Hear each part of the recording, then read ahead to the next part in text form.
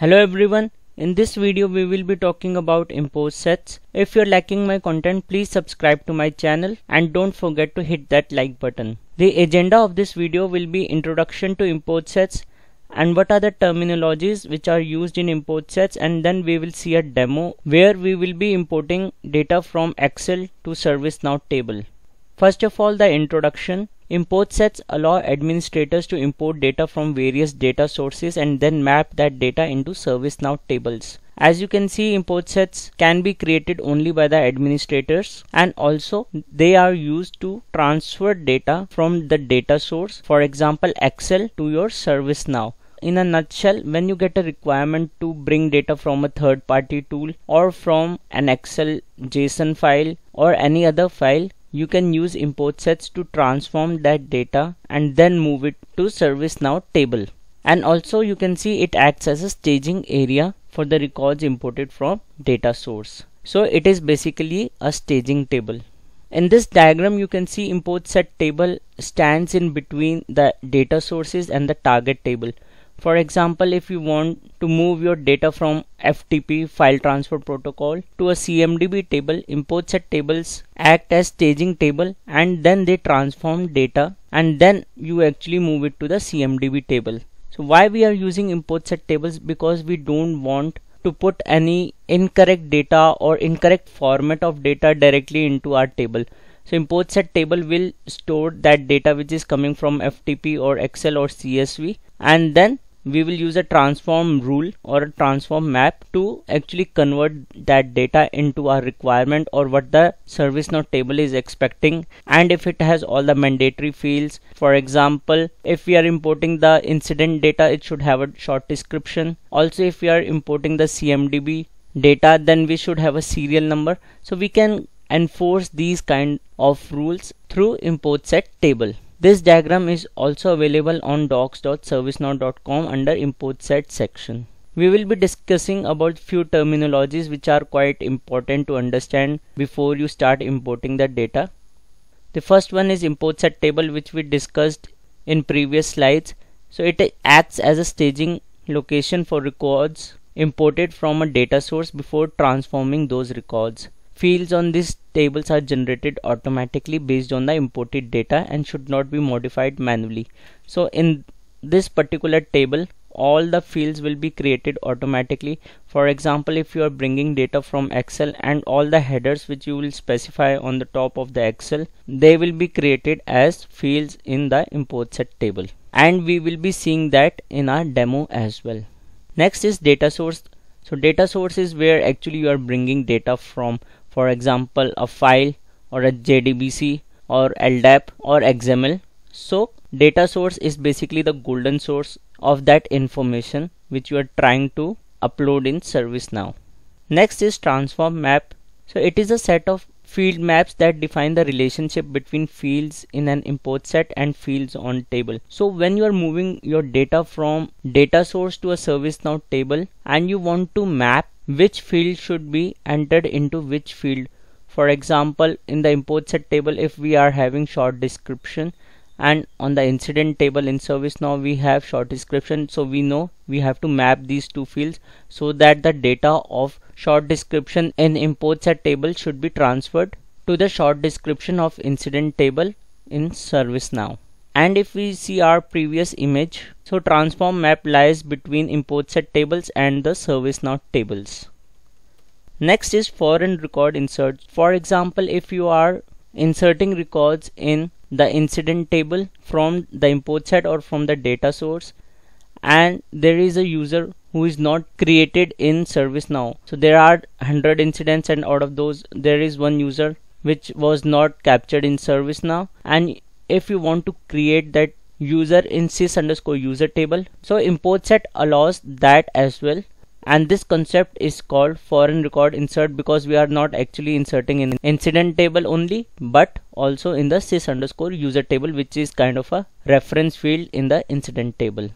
Next is Coalesce. Coalesce acts as a primary key when you are moving data from import set to the ServiceNow table.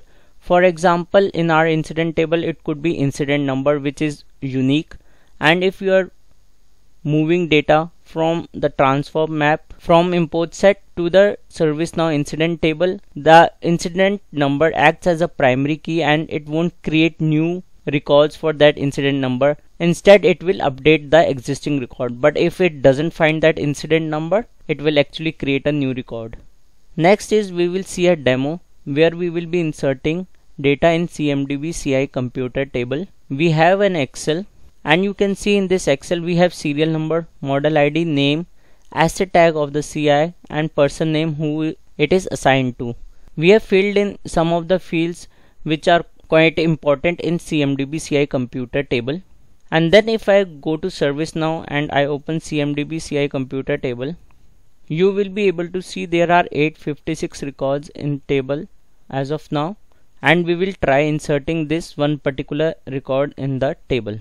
So how can we import that data in ServiceNow?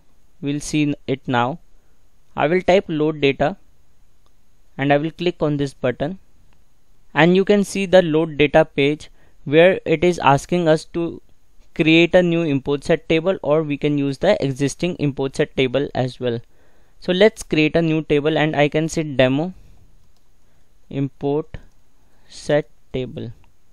We are creating an import set table which lies in between the data source and the ServiceNow table, and then it's asking from where do you want to exactly pull the data from. So the data source, so you can upload a file, it could be XML or JSON or maybe CSV.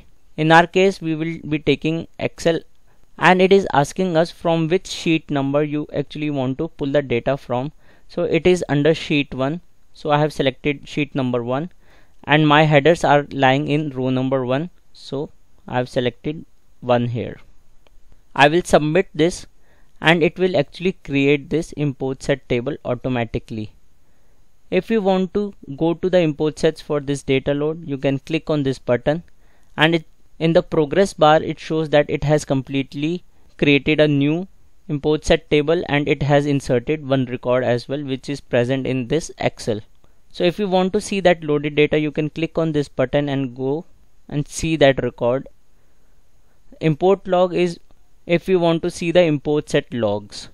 Next we will be creating a transform map, and we will define which field in Excel or the import set will be mapped to ServiceNow tables field. I'll click on create transform map, and now I have to give a table transform map name, and I can say transform demo, and it has automatically selected the source table as the import set table which we created. And now we have to give the target table name where actually we want to move this data to or upload this data to. So we have to select CMDB underscore CI computer because we are moving that data to this table. It should be active if you want to use this particular transform map.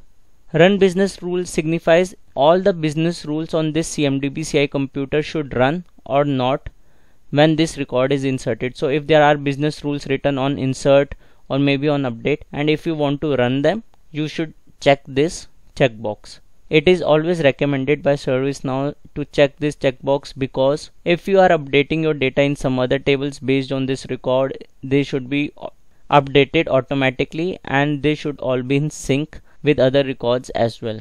Next is enforce mandatory fields. So if there are any mandatory fields on your target table, for example in our case it's CMDB CI computer, and you want those fields to be mandatory during this transform, you should check all fields. And if you want only the map fields to enforce that mandatory validation, then you should select only mapped fields. I will as of now select no, because we just want to upload a single record. Then copy empty fields. For example, if there are empty fields on your Excel for some particular field, ServiceNow doesn't update those fields in the target table. For example, if serial number on our Excel would have been empty and on the target record there would have been some data, it wouldn't override that data. But if you want to override that data, like in the Excel it is empty and the target record has something, and you want to override that data with the empty field, then you can check this checkbox. So it completely depends on your requirement. Next is if you have applied Coalesce on some particular field. For example, if we would have applied Coalesce on the serial number, which is kind of unique, and if it is empty in the Excel and you want to create a record for that as well, then you can check this checkbox. I will save this transform map, and you can see these two buttons in the related links which says auto map matching fields and mapping assist.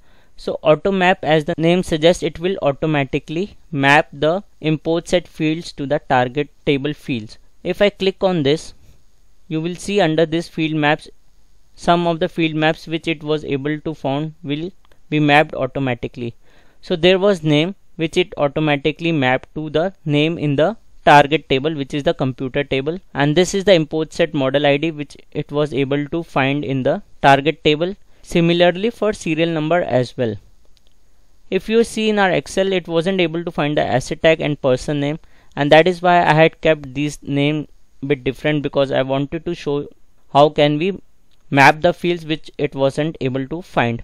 For that I will click on mapping assist, and then you will see the fields in the import set table on the left hand side, and then you will see the fields on the computer table on the right hand side, and you will see the existing maps which it was able to map. And then if you want to map new fields, for example, I want to map asset tag, I will move this asset tag to this table, and then from here I will also move the asset tag, and you can see asset tag is now mapped with the asset tag field of computer table. Similarly, if I search for person name, I'll double click here and I want to find assigned to here, and now you can see person name is mapped to assigned to as well. I will save this, and if I scroll to the bottom, you can see two new maps have been created for person as well as the asset tag. As soon as you start mapping the fields, you will see a new button called transform, and it will actually transform data from the staging table in which we inserted one record, and it will insert that record into the computer table. You can apply Coalesce on any of these fields. From here you can double click here and set it to true, and it will act as primary key. For example, if I set it to true here and I checkbox this, the Coalesce would be created on the name field. I will save this again, and now I will transform this. In the next confirmation window, it will ask which transform map you should be using for this particular transforming. So we have created transform underscore demo. If there would have been more, we could have chosen the other ones as well. So it signifies that we can have multiple transforms for a single import sets. I'll click on this transform, and it says it has successfully inserted a new record. If I click on this I set, you will be able to see all the details of this particular import set which happened. So it says from book number 1, it has uploaded the data and it has been processed, and what was the time taken, and at what time the load was completed, and it shows you the import set table name which was created. So automatically after 7 days these import set tables are deleted automatically. So there is a job written in ServiceNow to delete these tables after every 7 days. And then if you see at the bottom, import set runs. So this shows that one record has been inserted, no records have been updated, and no records have been ignored or skipped. I will go to my computers table, and you can see there were 856 records. I will click on all, and one new record should be created. It says 857 now, and I will search for that record using the created field, and I will sort this, and you can see Hardit laptop has been created here with the same asset tag, and the model ID was created and the serial numbers ZXY, and it was assigned to system administrator automatically. Now for example, if we want to update this particular record, what I will do is I will go to the Excel. For example, the asset team would provide you the updated data next day, and they want to update that particular record again. For example, the asset tag was updated to P12345, and they wanted to update the serial number to ABCD, and they realized that it is not assigned to system administrator, it is assigned to some other user whose name is Batman, and this Batman user is not created in ServiceNow. So what will happen? Let's see that. I will go to my import set again. I'll click on load data, and now instead of creating a new import set table, I will be using my existing data import set table. I will click here and I will search for that data import set table in this drop down. I will select this and I will select that Excel again, the updated Excel, and then I will submit this. So it has found that there is one transform map already there, so it directly has shown me the run transform button. So instead of creating a new transform map, I will use the run transform, and I will click on this transform, and it says that it has successfully transformed the new record. If I scroll at the bottom, you can see instead of inserting, it has updated that one record because we had defined our name as the primary key and it already was there in the computer table. So it, instead of creating a new record, it actually updated this record. So it should have the new asset tag and the new assigned to, and as well as the serial number. If I go back to this record, and you can see the asset tag has been updated, serial number has been updated, and assigned to has been created. If I go to this particular user, so this user has been created just now.